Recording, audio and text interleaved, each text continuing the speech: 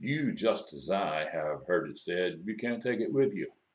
Well, there are some things that we don't want to take with us. I know what they're talking about. They're talking about material possessions when we die. We can't take those with us. But this morning, we stand on the cusp of a brand new year, and let's remember that there are some things that we should not take with us, but we will if we're not really careful and cautious. We should not take with us into the coming year the things that made us angry, the things that frustrated us, the things that caused us to be unforgiving, the thing that caused us to forget to be loving and merciful and gracious.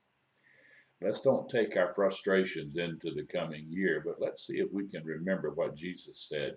Our loneliness, don't take it with you, because Jesus said, Lo, I'm with you always to the very end of the age.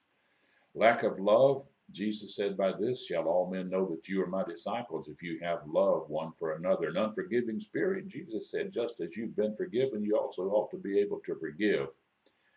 And then the implication is, just as we have received mercy and grace, we ought to be merciful and gracious. Can't take it with us?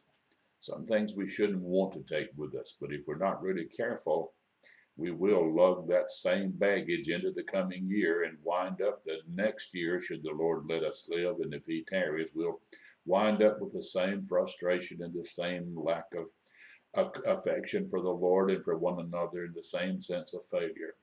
Don't take it with you. Leave it with the Lord. He can deal with it through His own forgiving Spirit. Thanks for watching Don Howell, today's Minute Message.